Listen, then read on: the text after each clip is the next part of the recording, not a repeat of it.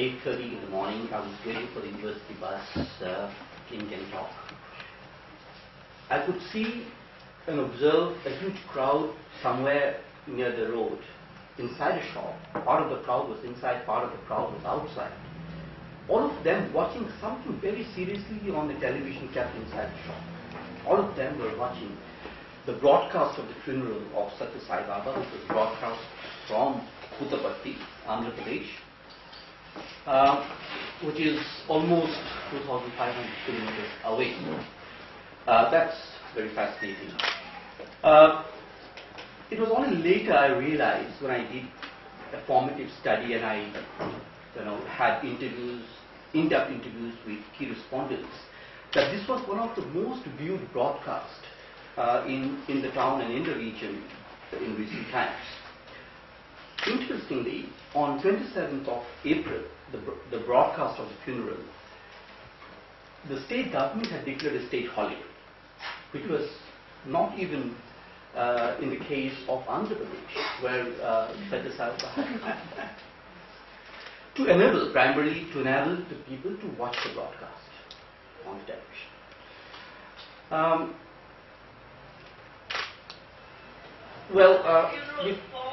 Before I go on, I just want you to see and refresh your mind just for a minute as to the broadcast. Preparations for that have been taking place over the past few days, and now is the time when the actual funeral will begin. From 8 o'clock this morning, there have been hymn-songs of different religions.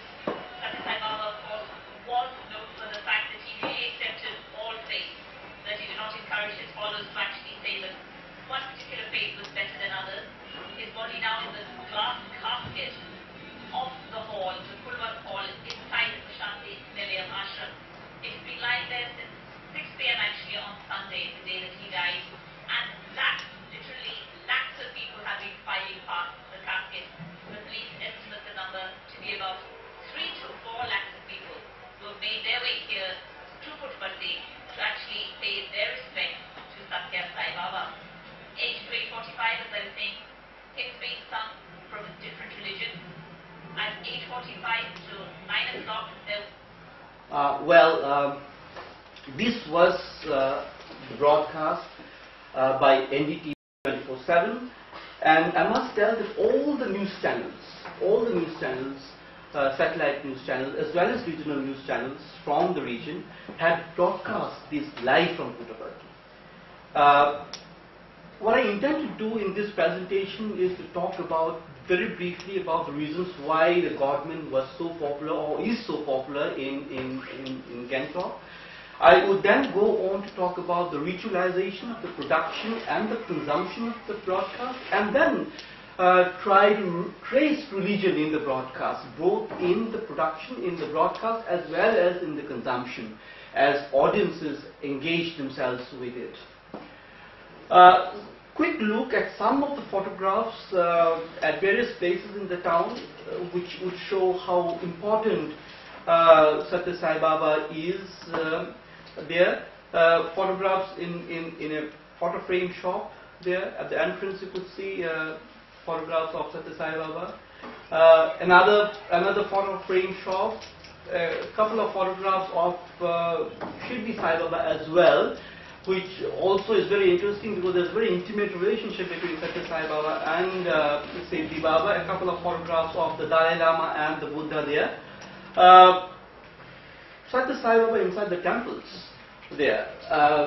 You could see there at the right top. This is Durga Mandir in Gangtok.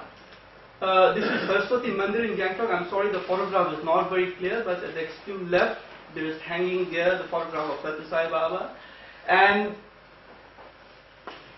this is in a shop wrapped in a very traditional khada.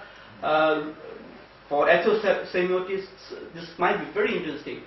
This is a religious khada of the Buddhists.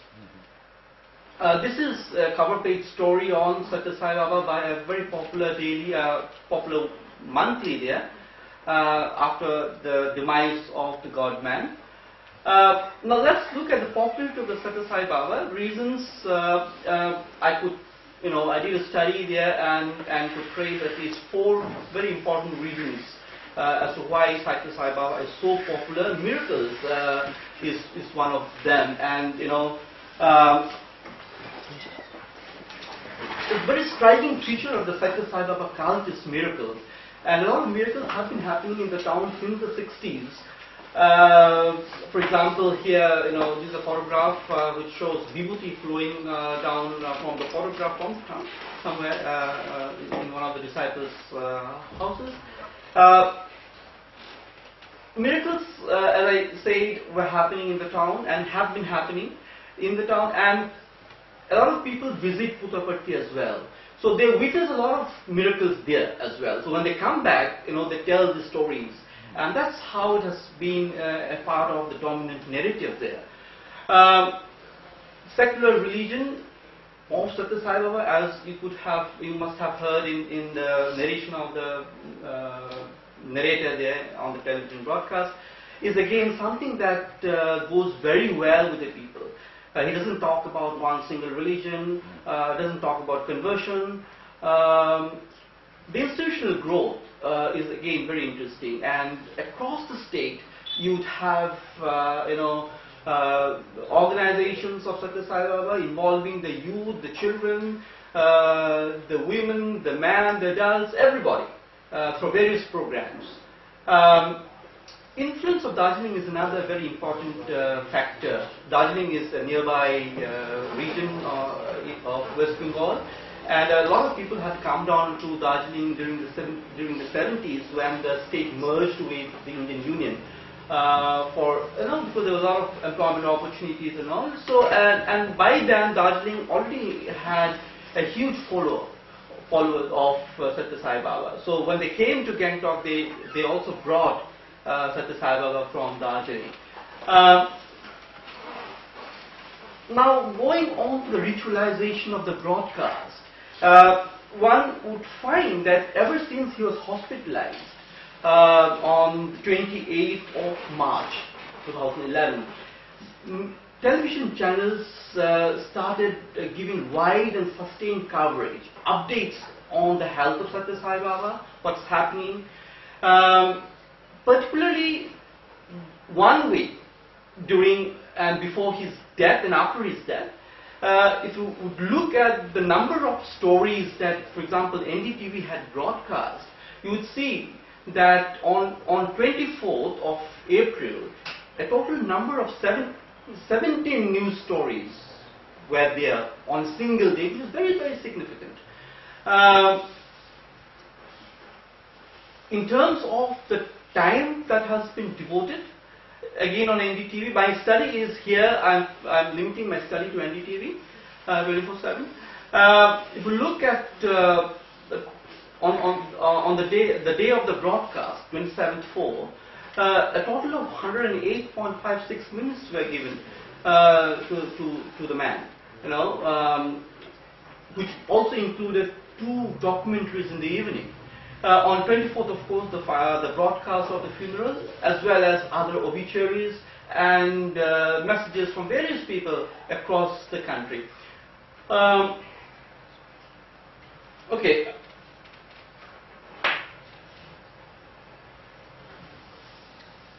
Now, looking at the religious forms in the funeral broadcast,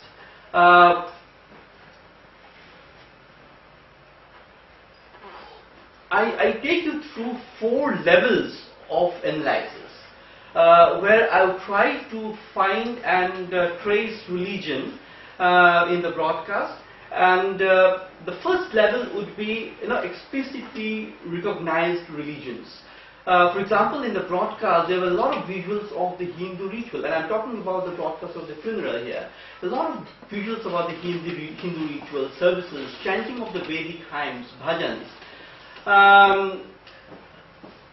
Ratnakar performing the rituals. Not this Ratnakar, of course. Why such? Ratnakar is a cousin of Satya Sai Baba. Now, why such a Hindu funeral when Sai Baba talked of all religion and he never talked of one single religion? Why such a Hindu funeral? Was something that people really did not understand, and they introspect a lot on this. The readings on the burial, because Hindu customs normally prescribe for burning of the dead bodies and not really a burial as such, putting inside the earth, which was very strange in fact. Some audiences who I talked to, I talked to a lot of audiences and just flagging some of the responses here. They say that the burial was probably to make the broadcast look more secular or more balanced, because throughout it was a very Hindu ritual, and probably a burial there would make it more balanced. Some audiences would say that there was a possibility of resurrection, and so instead of burning the dead body was put under the ground. But very few knew the reason. The very interesting point here is, despite the fact that people watched this broadcast collectively, qualifying it to be called a media event in the sense Diane Katz would call it, they watched it collectively and not in isolation. But despite this, there was a very little discussion that happened among the audiences as to why such burials, why such a Hindu ritual, why the burial, So, and the reason being that people don't discuss at the personal level. While they consume, from the media, they would not discuss this death at a personal level, because death, they believe, is a taboo subject. At level 2, one is directed towards motifs, symbols, roles, stories and themes. Now, in the broadcast, there was state honors being given to Satya Sai Baba. 21 gun salute, dropping of the dead body in the national flag. All these national symbols and imageries transformed the event into a national grief. The myth of reincarnation was played again and again by the narrator. And mark this, she was very objective here. She quoted the story of reincarnation because Satya Sai Baba, as you might know, prophesied that he would be reborn again after a few years. But the journalist there, the narrator, did not, she quoted other sources to say this. For example, she quoted Ravi Shankar. She quoted the devotees. She quoted Satya Sai Baba himself. So rather than taking sides, she was very neutral, but played again and again this reincarnation myth. Why such a painful death? Satya Sai Baba was hospitalized. He had multiple organ failure. He died a terrible death. So why he should not, as a god on earth, he in fact resurrected many people. He saved lives. So why painful death for himself? Responses were varied. Some say, as Vivek Pradhan would say, he wanted to tell the world that if you are born in this world, you have to suffer and leave it one day. So learn to accept death in all humility. It's a big message for them. Someone else, Ratan Pradhan, said if God came today in front of man, man will never accept him. So a God had to be born as a man, live like a man, and die like a human being. Both Vivek Pradhan and Ratan Pradhan's comments can actually be okay. I'll go to that. Now at level 2, 5 minutes. Yes. At level 2, we also talk about a savior figure. The narrator, in her narration, talked again and again about the contributions that Satya Sai Baba had made, the good deeds that he had done, He was like a savior figure. Audiences there felt that the biggest miracle is yet to happen. As they saw the broadcast, they believed that the miracle is yet to happen, the biggest miracle. We seriously believe that the biggest miracle is now to come. The glass casket would break, Swami would sit, stand and walk away. Right? They even all compared him with Jesus Christ. They say Jesus Christ never saved, he saved a lot of people, he did a lot of miracles in his lifetime, but when he was crucified, he never saved himself. So, saying the story with Satya Sai Baba. At level 3, we're talking about performative and ritual event. At the production level, as we have seen, the reporter never intruded. Her voice was reverential. Her tone was full of reverence. She would many a time abandon her professional objectivity and distance, and often use the communal we.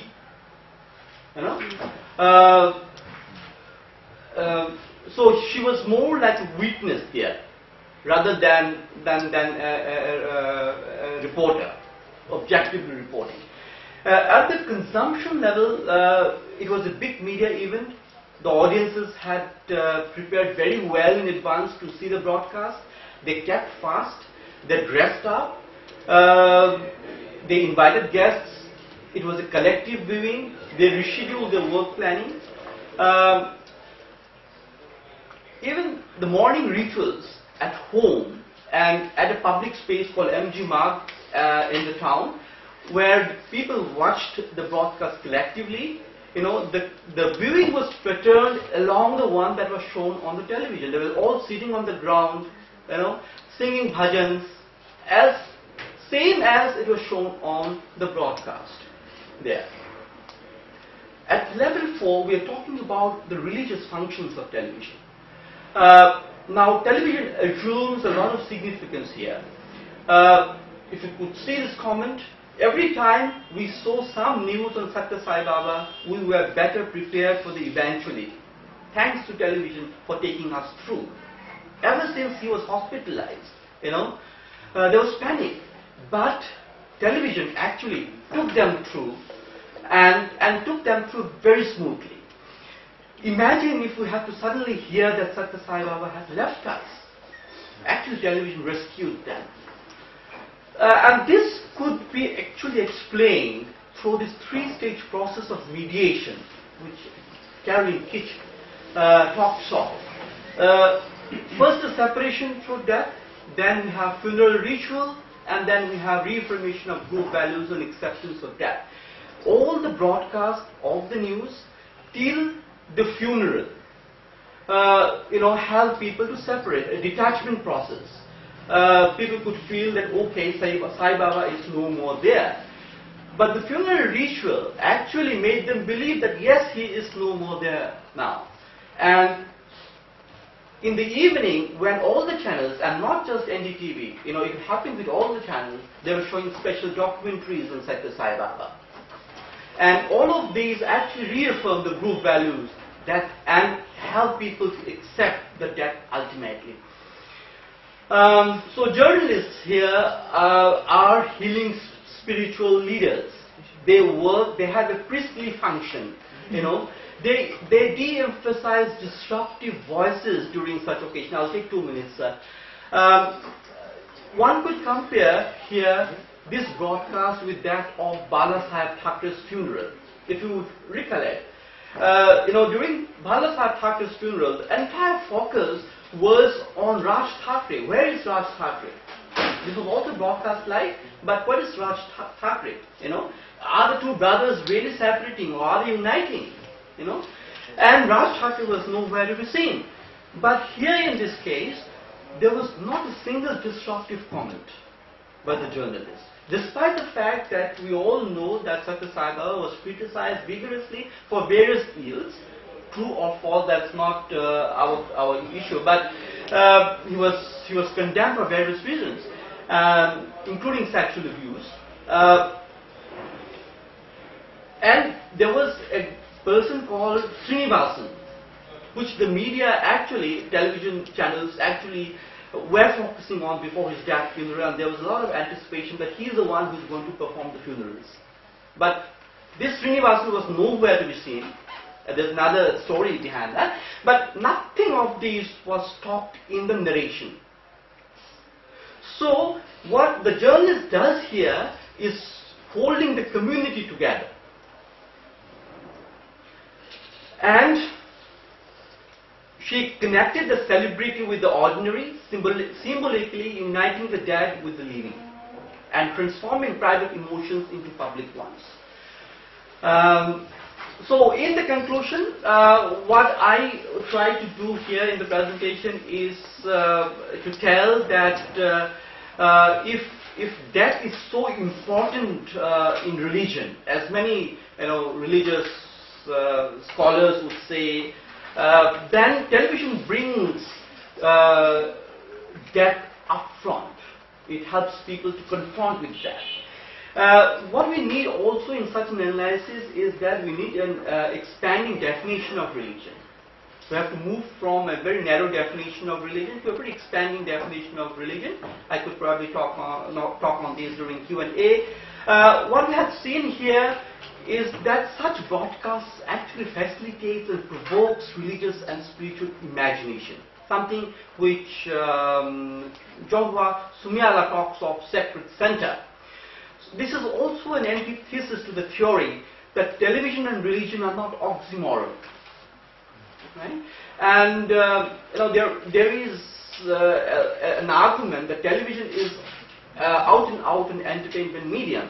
So howsoever serious things you put on the television, people are not going to take things seriously, which is actually not true, as we have seen here. We also have seen the ritualization about the production and consumption levels, and most importantly, we have seen how journalists perform a very important role of priests, modern day priests. Thank you.